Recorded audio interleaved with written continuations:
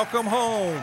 It's Irish Family History with curious news and notes, celebrating our 4th year of this podcast at the Irish Roots Cafe, where every day's a holiday and there's always room for one more. One of 6 broadcast series from the Hedge School at irishroots.com. I'm Mike OLaughlin, your host, publisher of rare Irish books and information on every county in Ireland since 1978. Be sure to read our blog, complete with links to click on from this podcast, and search our master index and books for free. Molly, wet the tea. Katie, bar the door. Sweeney, clear that floor, and bring out the Irish dancers. It's time we get this show on the road. Well, it's show number 145, and you know what? We're actually in our 5th year of broadcasting this show. I just remembered that. I've been saying the 4th year, but we've actually been around 5. And among today's topics at the Hedge School, the family of the day is OLaughlin. I've had a lot of people asking about that. And since I'm on OLaughlin, I thought it'd be only fair that we did a little bit on it now. I've overlooked my own family, so I'll start with a little bit of it today. I think I'm going to put a little bit more on my web pages about the families I know, too. But that's coming up. Number 2, we're going to talk about Irish families in China and China Irish. Number 3, hey, some more Eagles are back on the coast of Ireland. And number 4, our 1-minute podcast is on the fall of the bards in Ireland. Number 5, Clare is the county of the month. 6, Conway family sets a record with 6. And searching for Neylon, Traynor, Nolan, and O'Malley.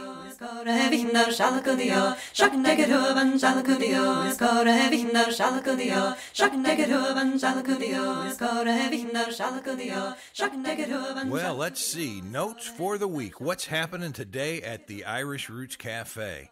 Well, we finished up the launch of our hedgerow workshops right here, and that was a lot of fun. Drove on up to Kansas City and launched it right from there at the Irish Museum, and we got some few bugs worked out, and we know how the thing's going to flow now. So that was real interesting, and we had a lot of fun and a lot of smart genealogists there.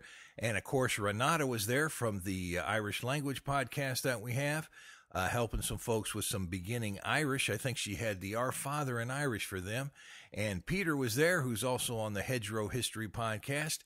And he was doing a little bit on the history of Ireland through songs. Some of the songs were familiar. Some of the songs are not so well known. So he had some fun with that, and we're just getting that all laid out. And that's a really interesting program, and we can come out there and do it for you if you contact us in advance. And gosh, we've already got another one just on the music on the 27th of February at that Irish Museum in Kansas City.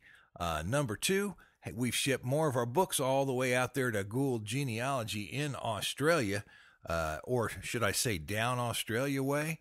Many thanks to all of you folks in that area and for supporting our Irish family publications and the Irish Families Project.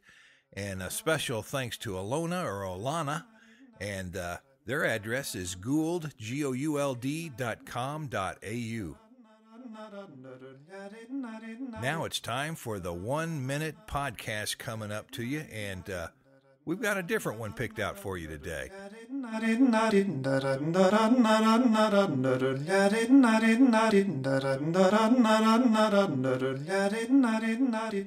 From the Hedgerow History podcast, here's our conversation on the bards in Ireland. Well, that's exactly right. And you know, these old professional schools, they lasted till about 1641 in the coming of the penal days in Ireland. And they were really closed down in the 17th century when the great patrons of the schools, really the great families of Ireland, like the O'Neills up there in the north, all the great tribal leaders, they became homeless, or they were exiled, or they became part of the wild geese that had to leave the country, perhaps one day to return, but perhaps not.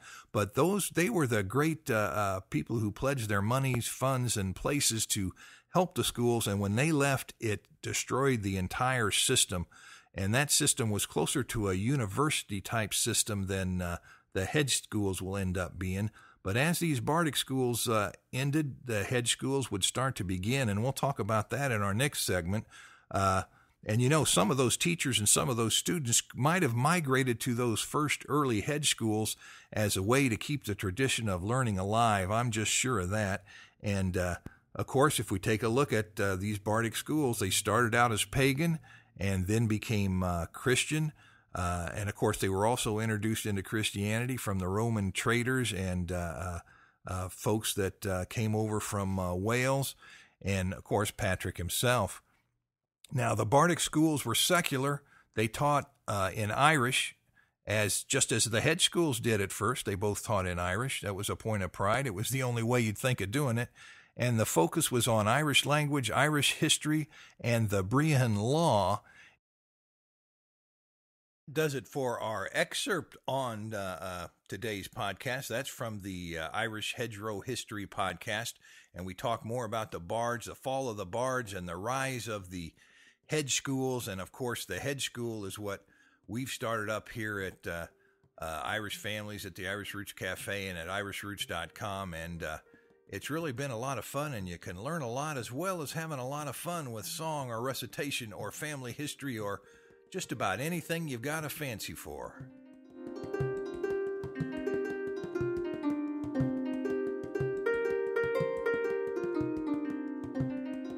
Well, now it's time for the book of the day, and we're actually going to pick County Clare as the county for the day. And our books on County Clare, we've got several, plus I'll mention a few others. There's the Families of County Clare, Ireland. That's on our webpage. There's a link on the blog. And in that book, I took a little excerpt and put it on the blog.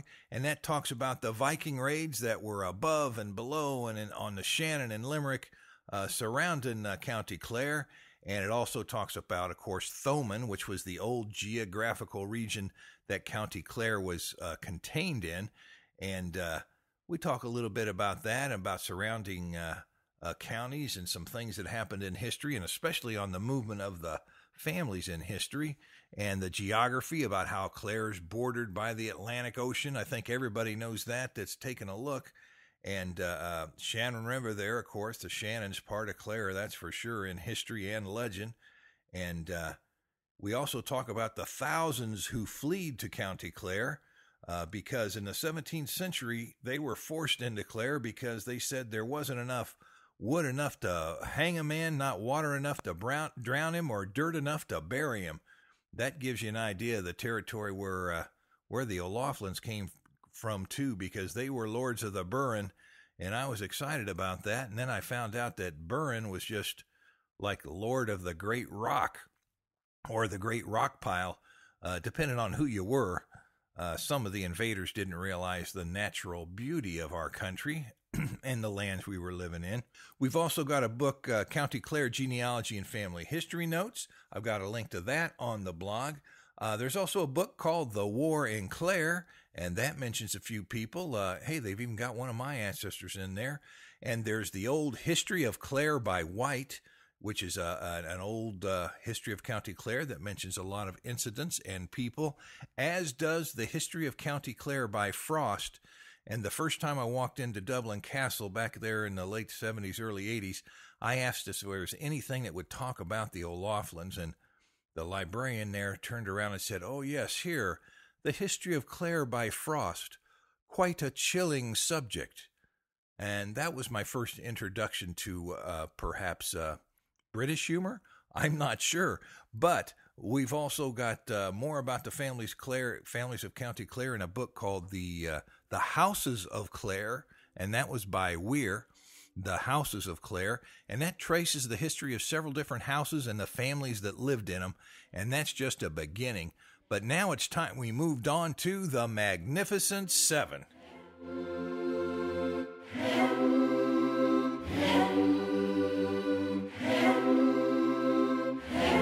Oh, and just trying to remember yet, we've got an enhanced version of this podcast. One version is strictly the audio where you hear my voice. The second version is what they call a photo and link enhanced podcast, where you can see photos that I put up as you listen to the podcast, and you can actually click on links that I put on those photos and go to places that might be of interest.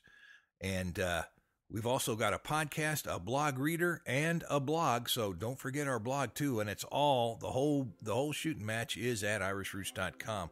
Let's take a look. It's time to raise our eyes skyward and see how we can help folks today.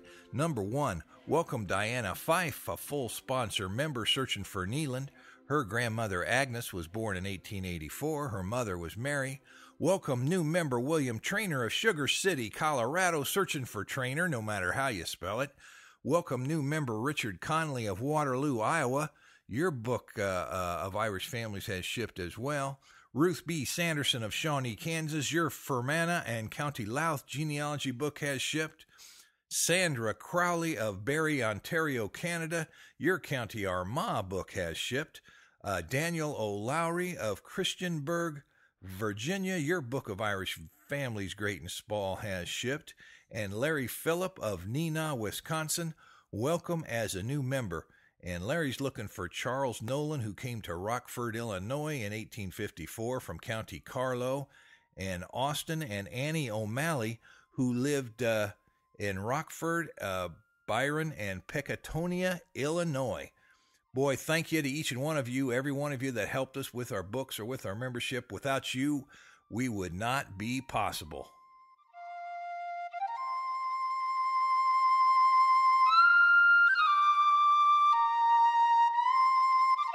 Well, now it's time for the Irish family name of the day, and we went ahead and picked OLoughlin, despite the fact I might be accused of favoritism or nepotism here, for my name would be OLoughlin. But, of course, the more formal spelling of the name in OLoughlin, it's OLoughlin. And, of course, somewhere along the line, my grandfather or his grandfather changed it to OLaughlin. But it's the same family, and I found that out real quick when I went to Ireland and saw that everybody spelled it OLO. You might have had a similar experience with all the changing in the Irish names. And today's family history is in honor of member James W. O'Loughlin. And, of course, there's many different spellings of the name. The last two letters can be I-N or E-N. You never know what you're going to run into. And, of course, it's got that O before the name, so it's an O name, but that O can be dropped. And in rare instances, you might find that the OLoughlin could be MacLaughlin or O'Loughlin. It just depends on what happened in history, and that takes some research. And it's in variant spelling groups number 1124 and 1674 in the Master Guide to Irish Family Names, the spelling of Irish family names. And the O'Loughlins were traditionally known as Lords of the Burren. And that's the first thing they told me when I called over the phone to stay at the B&B, my first trip to Ireland. They said, well, the O'Loughlins were known as the Lords of the Burren. Well, that did it for me. I guess they knew what might make that American excited and get them to come on over and fulfill their reservations at the bed and breakfast. And, of course, it's a name of County Clare. And Clare has always been the very center of O'Loughlin country. And you're going to find Laughlin or Loughlin around the AD 953 is the man from whom the name is taken, according to all the oldest writings. And originally, O'Loughlin and O'Connor were brothers, but they split off, and Laughlin formed the O'Loughlins, and Connor formed the O'Connors of Clare, of course. And they split the clan, and they each formed a clan of their own. So that's where the O'Loughlins and the O'Connors came from around the end of the 10th century. And Corcombe Row Abbey, of course, should be visited by anybody of the name. And that's an area that was inhabited by the O'Loughlins, and they ruled over the area that was known as the Burren, that, as I said before, was known as the Rocky Place. And O'Loughlin retained all of the Burren under his control until the coming of Cromwell, and that marked the end of, really the end of everything for most people. And the occupiers remarked that Burren had not enough water, wood, or dirt to do away with them, and so that tells you what they thought of it and why they sent everybody to it. I'm trying to figure out that's where my people lived all along, and they enjoyed it. So there's a story there, isn't there? Hey, that's it for the family name of the day. We can take a look at the Irish family coats of arms, and O'Loughlin is in the Irish Book of Arms, of course. It's actually got a figure of a man holding a bow and arrow, aiming that arrow, I think, and an anchor on the crest.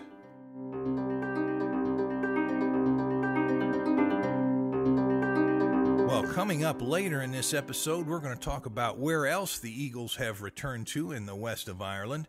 And let's take a quick look for OLoughlin. There's plenty of references to OLoughlin in the Master Name Index on our website that you can look to for free. Just take the O off the name and type in Laughlin, and you'll see how many references come up. But they're in the birth index and in Irish genealogies from Keating's History, and in our hardbound books on the families of Galway and Clare, and in the Tribes and Customs of the High Minnie by O'Donovan. That's another book I reprinted.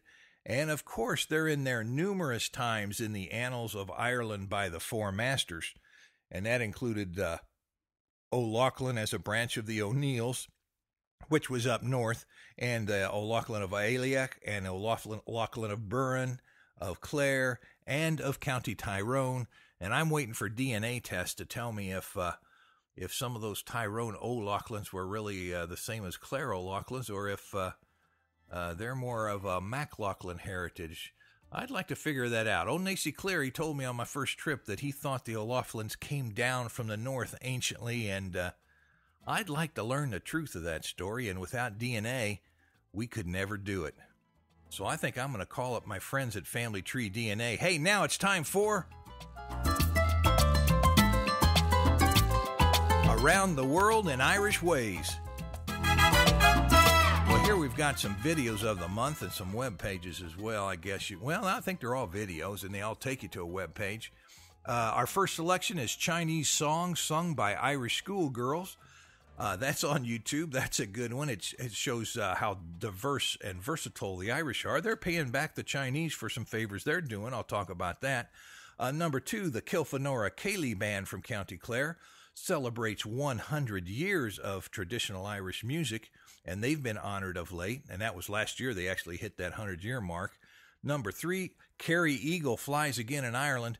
There's not much sound on this, and it's not highly produced, but it shows that eagle flying around there, and I think that's over the Lake of Killarney, but I didn't stay tuned in long enough to find out. But you got some nice pictures of that eagle skimming over the water, and those eagles disappeared for so long. We're going to tell you where else they got brought back to. Now, we know they got brought back to Kerry a couple of years ago, whether some eagles being brought back elsewhere too. And number 4, there's a YouTube video on I've got links to all these videos on my blog. Just click and go. But a video entitled "My Hometown, Ennis, County Clare." That's the video. And hey, I remembered all those sites because I walked those streets in Ennis. It was a refuge after spending all day walking and driving through the county, seeing the sights and talking to every single person I could find that had my last name. So I remember those streets and those colors and the statues, and it was nice to see them again. And, of course, we've got video shorts of our own, about 15 of them up on the webpage if you have a hankering for videos, and more of those are to come. And that wraps that up. What's coming up next? Curious news and notes from Ireland today.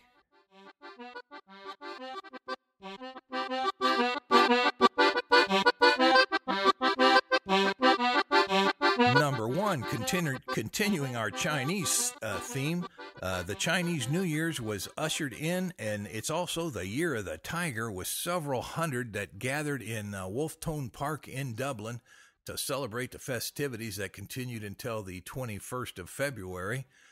Number 2, Nuala Conway is the mother of the first set of sextuplets in Ireland, and the odds were 4.5 million to 1 against that happening naturally, but it did, and there's a story on that in the Tribune. There's links to all these stories on my blog. You just click and go, it'll take you there. But 4.5 million to 1, boy, they could also win the lottery with those odds. I think they're going to be trying to, too, because that's an expensive proposition. Number 3, Irish Eagles fly again, and this time they've restored them in County Donegal in the west. And that's the golden eagle up there, and it was the white-tailed eagle down in County Kerry for all you folks who know about those things. And let me see, number 4, the Irish cost of living in living with the times, I guess you might say, has declined for 13 months in a row, which means it costs you less if you travel over there too, depending on what you're buying. But housing, clothing, and drink has decreased. So that's some good news. It matches the decreases in some salaries, I think. Number 5, here's another Chinese-Irish story. Real Chinese-Irish. Beijing's Foreign Studies University is going to be teaching the Irish language. They've made an application to the EU, and they've been doing that since 2007, I believe. And they've got over 30 colleges that have applied for funding of Irish language programs, and that includes colleges in the U.S., Canada, Australia, and Europe. So I tell you, you ought to be listening to our Beginning Irish podcast, because that's real rudimentary, and that might tell you if you want to go further or give you a jump on the rest of the kids in the class when you start, or on the jump on the rest of the old folks in the class when you start. But it seems like a little bit of everybody shows up, and that's good for us all. Number 6, the Kilfenora Ceilidh Band just celebrated its 100th anniversary, as I mentioned on the video clip up there. And it's one of Ireland's best-known traditional Irish music bands, and they hail from County Clare. And the history can be traced all the way back to a fife and drum band that was back there in the 1870s. They say that gave them an inspiration, and then the real band started up several years later. But Kilfenora descendants also began the first Irish family history podcast in 2006, right here, of course, because I'm one of the sons of Kilfenora for sure, and I couldn't pass up putting this on here, especially since OLaughlin was the name of the day, and Kilfenora is the heart of OLaughlin country. So that just about does it for today. You can see our entire series at irishroots.com. Advertisers and sponsors welcome, of course. It's time to take it away.